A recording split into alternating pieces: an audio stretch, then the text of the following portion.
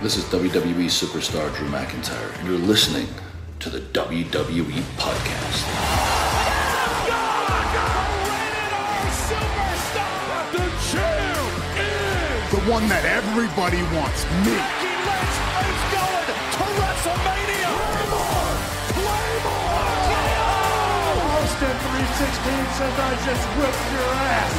This is my iron. You're going to acknowledge me. Good morning, good afternoon, good evening, hello, whatever time it is with you and wherever you are. Thank you for downloading this SmackDown review as part of the WWE podcast. As always, it's an absolute pleasure to have you listening along, and thank you so much to everyone for the follows this week on Twitter. For anyone who hasn't done so yet and would like to, please give me a follow. I am at Amanda SD Pod. That's at Amanda SD Pod. Now guys, this is show number 13 for me today. Unlucky for some, but 13's always been a pretty lucky number for me, so I think this should be a good one. And as Matt's been advertising this week, I am off on my holidays for 3 weeks, meaning that next week, which is the show airing on the 27th of September, will be my last one for 3 weeks. I'm going on holiday to Europe, and I'm not confident that the Wi-Fi will stand up to me watching and recording a show, and I certainly don't want to let you guys or Matt down. So Matt's kindly found a sub to take care of the SmackDown review for the 3 weeks I'm away. I'm already looking forward to getting back to it. Slightly gutted that I'm going to miss Bad Blood. I will try and watch it, but I've tried to watch PLEs from abroad before.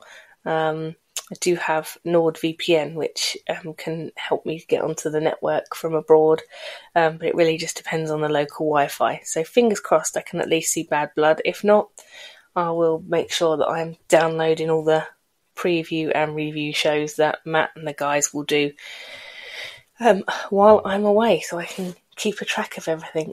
I have got permission from Matt as well to record a different show for you, obviously wrestling related, which I plan to do once I'm back from holiday, probably in a couple of weeks after I'm back from my holiday. I want to do a standalone one-off show reviewing a particular area, which hopefully you guys will be interested in. But I'll give you a bit more news on that once I'm back and back into the rock and roll of things back here.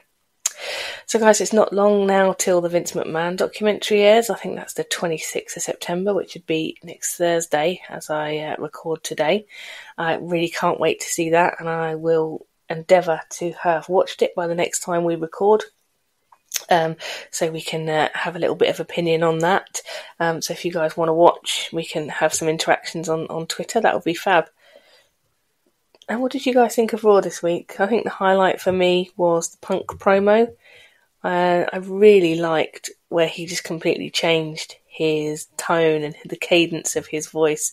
It felt like we were getting something quite different from him. So I'm looking forward to, hopefully, fingers crossed, being able to watch Bad Blood. It's shaping up to be pretty awesome. So let's dive in to the review of this week's SmackDown, which aired on 20th of September, and it was from Sacramento in California. So the show starts off pre-titles with a reminder of last week's steel cage match between Solo and Cody, including the after-match shenanigans with Roman and the New Bloodline. As we're getting that vignette, some of Roman's promo is played over the top, which is a nice touch. And then we get a replay of the whole of Roman's promo, Cody's response, and the challenge laid down by Solo. Finally, we get the contract being signed and a reminder of the match that's been made, which is obviously Cody teaming with Roman against Solo and Jacob for Bad Blood, which should be good. As the show starts properly, we get the New Bloodline arriving through what looks like airport security. We get the Tongans going through first, setting off the metal detector and having some beef with the security when they try and pat them down. and we get Jacob Fatu coming through, again setting off the alarm, getting patted down, and then beating up security for having the audacity to pat him down. Cole then tells us that the Bloodline have been running riot since their arrival today, and it's because they're embarrassed at what happened last week with Roman Reigns. The first match out tonight is the US Championship match. Now guys, we didn't get any titles here in the UK. Did anyone else? I'm not sure what happened, whether it was a timing issue or sometimes we missed bits and bobs because of different sponsorships and advertising. So we went straight into action tonight. No titles at all. So LA Knight comes out to a huge pop, as always. Cole tells us that so far Knight's title reign has been a success, which I completely agree with, and it's nice to see he's defended so much more often than Logan Paul did already. This is a mid-card championship belt after all, so we should get frequent defences and there should be a reasonable amount on the TV, which there is, so I think I'm very happy with his reign so far. We then get Andrade out, who definitely doesn't get as big a pop as Knight, but is still very well received. And we get a quick reminder from the comms team that Andrade got here by beating Carmelo 2-3 in their 5-match series. I wonder if there will be any shenanigans from Carmelo tonight. I love the new graphics, not just the ones that are on the screen, but as it was a title match, we had a very close-up 3D sort of flyover of the title, and it looked pretty cool. As we kick off, Andrade offers the handshake tonight, which he accepts. I'm not sure how this is going to go down. Face versus face can sometimes be a bit disappointing. So we get a very quick start from Andrade, who goes for a cradle, which Knight kicks out of easily. And then we get Knight going for a quick BFT, but Andrade escapes and we go for a break. Just a word here on the breaks. Felt like for us in the UK, I don't know how the TV coverage works in other areas, but felt like we got many more breaks tonight. I noticed, because I was watching on catch up on Sky in the UK here, and I did notice that by the time we got to 18 minutes, we'd already had 2 advert breaks, which is more than normal. So next week I will try and count up exactly how many we have. I wonder if the new TV deal has resulted in the need for more advert breaks or something like that. But everything felt slightly more fragmented than normal this evening. But as we get back from the break, we get Andrade has the upper hand, but Knight fights back as they trade punches and chops. Andrade hits a crossbody from the top and goes for the cover, but Knight kicks out, and he retains the upper hand as he gets Knight in a headlock, who fights out and floors Andrade with a massive clothesline. The fight goes outside the ring, with Knight smashing Andrade's head off the announce table. Knight then chucks Andrade back into the ring and hits a slingshot shoulder tackle. Try and say that with a mouthful of wine gums. And goes for the cover. Andrade kicks out in 2.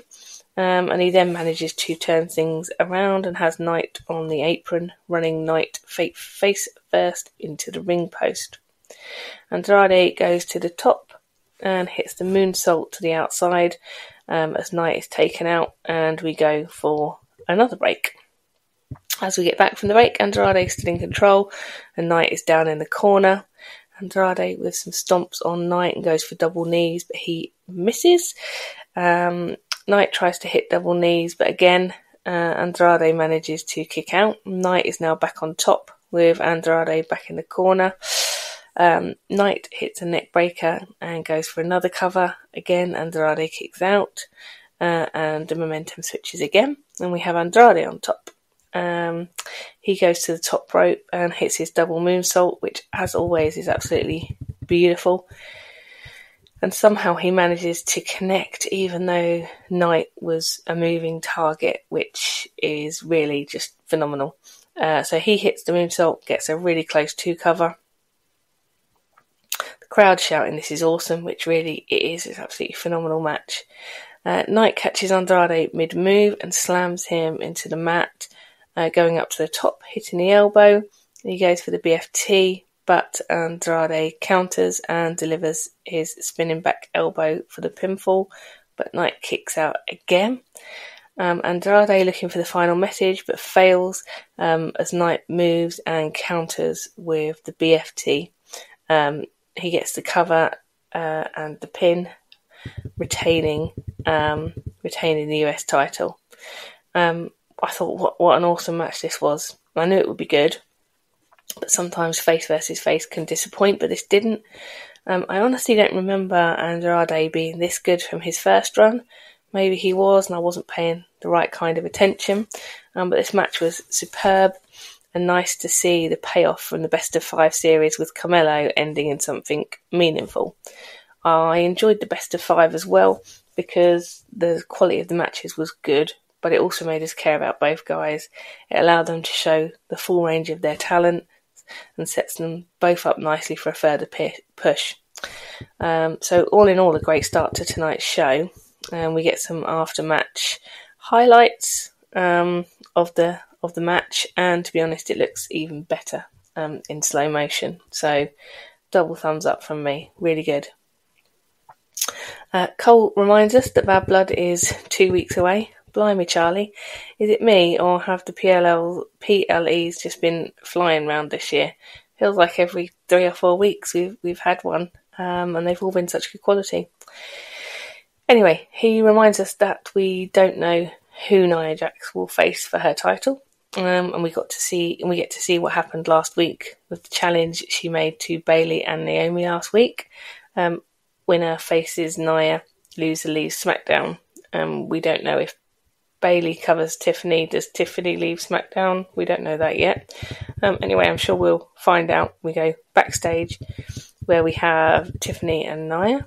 And Tiffy is talking about how they're going to beat the brakes off Bayley and Naomi. And then we get confirmation that if Tiffy gets covered, Nia thinks she will have to leave SmackDown. That's kind of a cool angle. I think a lot could be done with that, so let's see how it plays out. Up next, we are going to have the face-to-face with Cody and Roman in Atlanta, which is obviously Cody's hometown. We will hear their thoughts ahead of the tag match against the Bloodline at Bad Blood. Before that, though, we see Andrade backstage bumping into Carmelo, who starts taking the mickey out of Andrade's loss, and says a phrase I have never heard in my life, which was, "Put the fries in the bag, bro, you're washed." I have no idea what that means, but it certainly seemed to annoy Andrade, who started punching Carmelo, and maybe this feud isn't over. Andrade is getting him good before the refs bundle in, as always, to pull them apart and split them up. So now we go to the face-to-face between Roman and Cody. This is a very atmospheric video, and we get footage of the arrival of a procession of big black cars to the football field, which is, we then find out, Roman's sort of procession. He arrives first, getting out of the middle car, makes his way to the centre of the field, and then we get a single sports car driving its way through the town, making his way to the field, and Cody steps out of the sports car to meet Roman. Roman says, "Do you see the ground you stand on? Everything you put your eyes on is mine. Years ago, he shed blood, sweat and tears on this field. That means it's his field, as it is his stadium and the city." He asks Cody what he has done for the city. Cody then goes on to name some local landmarks and arenas, and said that multiple generations of his family have lived here and bled here. And Roman may have played football here, but this is Cody's home. Roman says, "Yes, this is your home." Let's cut to the chase and get to the facts. Roman says that Cody has everything to lose and is dealing with people who have nothing to lose. He says they took his Jimmy, his wise man, his bloodline, and his Unafala. He says for the first time in a long time he has no weight on his neck, nothing more to lose. Cody says, "Am I meant to be surprised?" He told Roman he would eventually be a chief without a tribe back 2 WrestleManias ago. Cody says, you take a look around WWE. We already have a tribal chief. It's not you. We already have a WWE champion. It's not you. If he can't beat the bloodline, who is he? Cody says it's just Roman Reigns. This looks to have rattled Roman and asks Cody what he wants. Cody says he wants Roman's word that he will have his back so that Cody can have his. Roman gives his word, but says once this is all done, he is taking back what's his. The title, I guess, but also maybe the bloodline and the tribal chiefdom too. Roman tells Cody he is in his way, so Cody moves, but Roman says, no, you're in my way in life. And this was good, very cinematic. Felt like a bit throwback to the pandemic era, and we got a lot of this kind of stuff in empty stadiums for some reason. I still want to know why Cody has agreed to do this, as Roman is right. He has absolutely no genuine reason. I still don't get why Cody would be so helpful to Roman. I know he's a babyface, but there's got to be limits. I really hope in the next 2 weeks we can tease out a little bit more detail with this, but after the lack of detail that we got for the Cody KO match, I'm not going to hold my breath. Don't get me wrong, I have no doubt this will be an awesome match, and it's an important building block in the Bloodline versus Bloodline storyline. But the reason why Cody would be up for this and risk his health, fitness, etc. when he's seen the brutality of the new bloodline, plus he's not doing it for one of his mates, he's doing it for Roman. I just don't get it. So I'm really hoping that we get something, and that Cody gets a chance to explain, or they build it somehow. So we're back to tonight's action, and we go backstage where it looks like KO has been watching the same video package as we have. He's got a funny look on his face. Byron approaches him for his thoughts with the amount of history that KO has with both guys. KO just looks slightly annoyed and walks away. We then see KO looking thoughtful backstage, and Cole says he is clearly still in deep thought, as there is a lot of history between the three of them, so they seem to be rebuilding KO back into this one. We then go back to the ring for the next match of the evening, where we have Apollo Crews already out. No entrance for him again. Have they recorded over his music? I don't know, but we haven't had any Apollo Crews proper entrance for weeks now. And this is after his shock victory over Giovanni Vinci a couple of weeks ago, and it looks like this is the rematch. Out comes Vinci, and this week he doesn't bother with his fancy tracksuit. He's dressed in his trunks, ready to go, so we don't have to worry about him getting stuck in it again. We get a replay of 2 weeks ago where Crews nicked the win. We ring the bell tonight, and we're off. Vinci gets the early upper hand, getting Crews into the corner and literally chopping the hell out of him. Crews fights back and the two trade blows. Vinci hits a massive clothesline and has Crews down, smashing him with kicks and punches.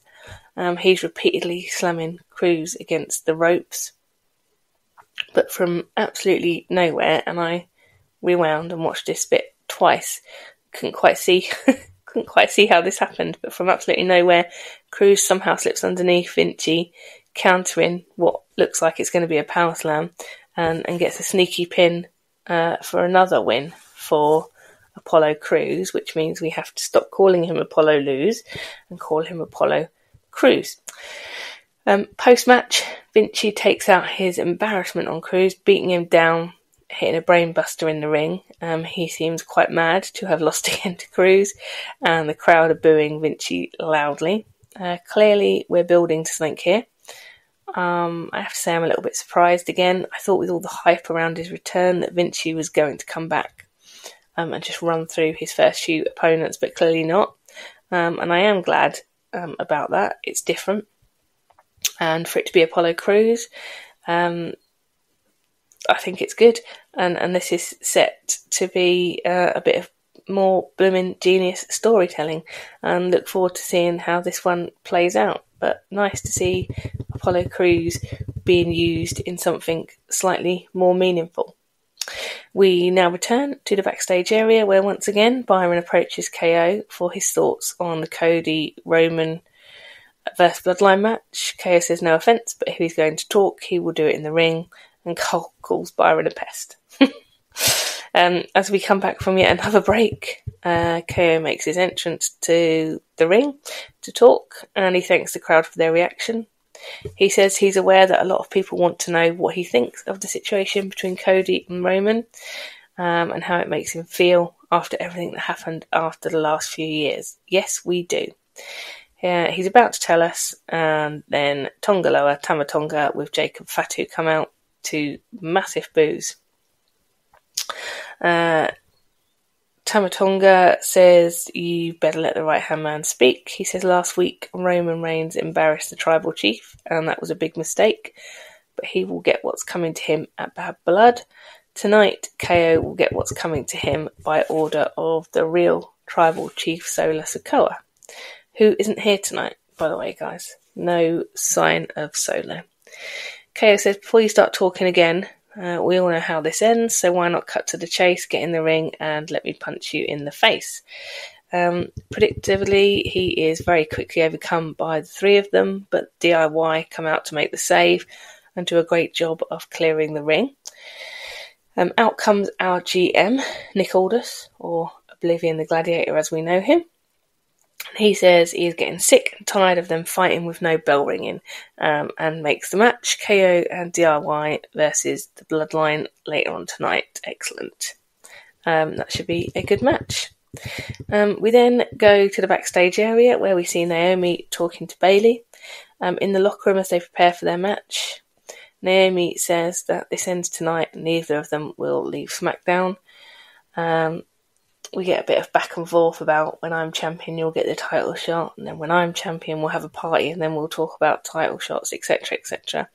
They seem to be on the same page as each other, I'd say ish, but I still think there's plenty of room for manoeuvre there. We're going straight into this match now, so we have Nia making her entrance with Tiffany in tow. Tiffany doesn't get any music this week, she's just a lackey of Nia tonight. Another break, and then back from that break we get the big entrance from Naomi to a good reaction, followed by Bayley, who as always gets a great reaction. I'll tell you what I noticed tonight, that Bayley's gone back to her hugger costume. She's wearing the Macho Man type jacket with all the stringy bits on it. Her hair seems to be getting long. I wonder if we are going back to the hugger at some point. I really, really hope not. But let's see. As they are on the ring apron ready to start, Bayley actually gets stuck in her jacket, and Naomi has to help her out of it, which is a good display of teamwork early doors. It's a tornado tag, this match, which basically means no tags, and it's just a 4-woman free-for-all, really. We kick off quickly, Nia and Naomi, Bayley and Tiffany. Nia and Tiffy both get the early upper hand in the early knock-ins, but then there's a quick switch. Bayley and Naomi doing some great work together to get the beat down on Nia and Tiffy. They are actually looking pretty good. They pull off a nice double move on both ropes and both cover Nia, which is awkward.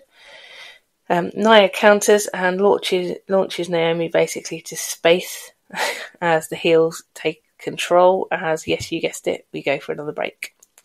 As we come back, Bayley has Tiffany outside the ring, throws her into the barricade and follows it with a suicide dive, taking out Nia. Naomi and Bayley have Tiffy beat in the ring. Bayley goes for the cover, but Naomi pulls her off, which causes a bit of a pause in the action. And then takes the bullet from Nia, pushing Bayley out of the way, so it kind of makes amends. All women now back in the ring. Nia gains control, positioning Naomi for the Annihilator, but Bayley saves her. And the two attempt to finish on Nia, but Tiffany saves.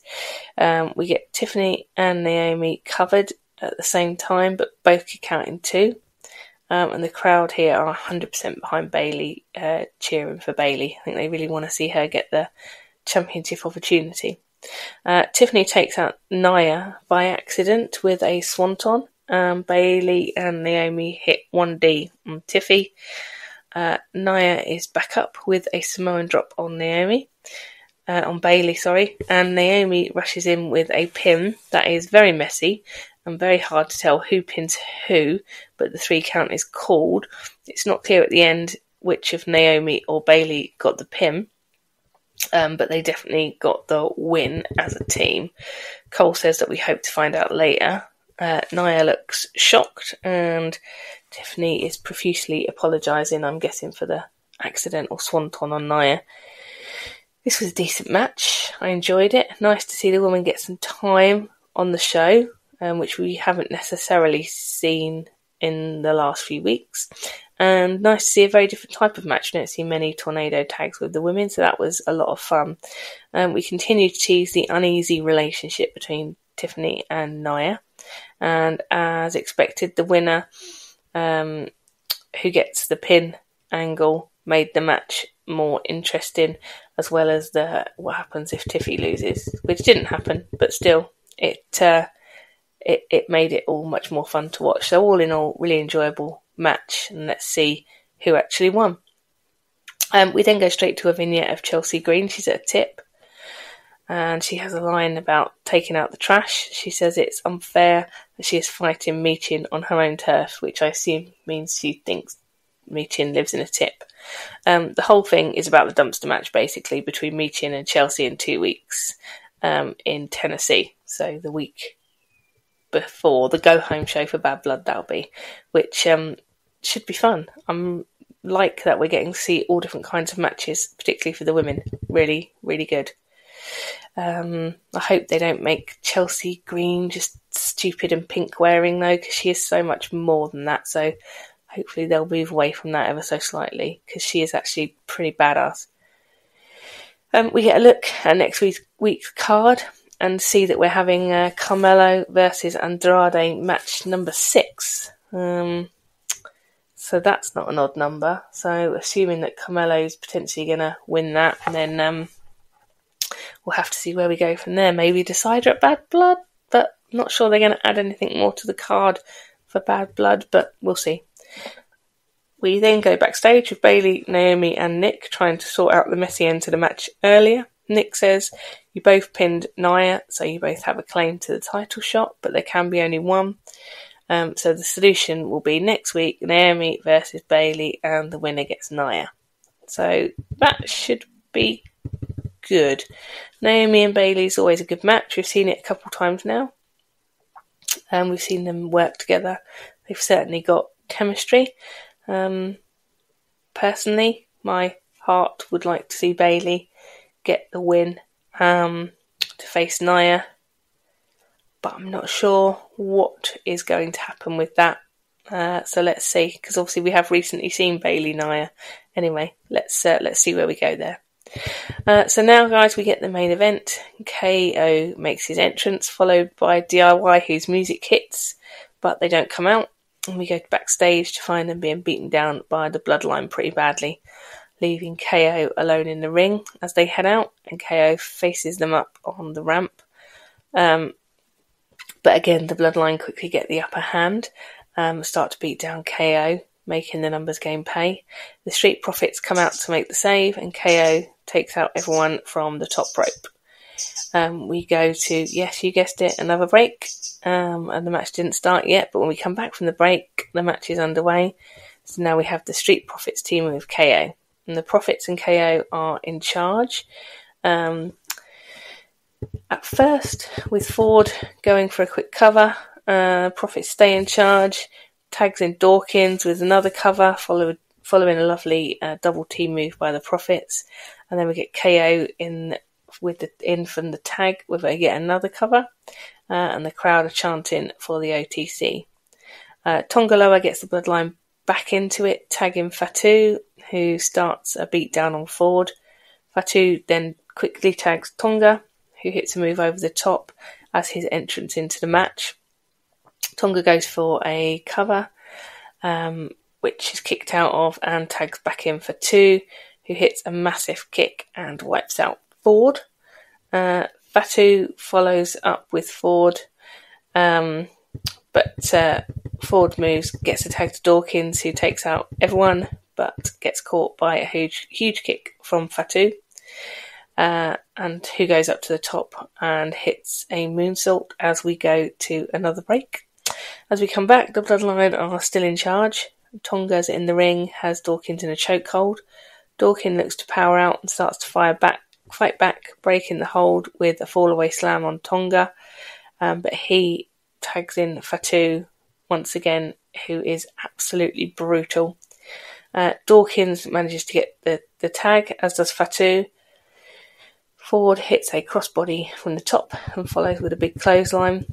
We get some kicks and a standing moonsault into the cover for a close pin. KO is tagged in and first of all takes out the two on the outside. A run-in sent on to Fatu and a splash to Tonga Loa. And it's now one-on-one with a cannonball to Tonga. KO goes up to the top again. Tonga meets in there and they fight on the top. KO with a huge move from the top and a cover, which Tonga Loa breaks up. KO hits the stunner, but again the count is broken, and the ref rings the bell with a DQ, as then all hell breaks loose with a mass brawl on the outside. The Bloodline sets up the announce table. It looks like KO is going through it, but he manages to fight back. Back in the ring, Fatu takes out Ford, and the Bloodline return their attention to KO. And now out come DIY, looking very limpy and very beat down to try and help. Definitely showing signs of their attack earlier. KO continues to get beat down. Bloodline, DIY are easily dispatched. And then finally we get Cody coming out with the chair, taking out the Bloodline. They turn tail and run away. Cody hits the Cody Cutter on Fatu, and it looks for a second like KO is going to hit Cody in the back with the chair, but he drops it as Cody offers his hand and they hug it out. We go off air with Cody and KO standing in the ring looking strong, which makes a nice change from us going off air and the Bloodline standing strong. A good show again this week.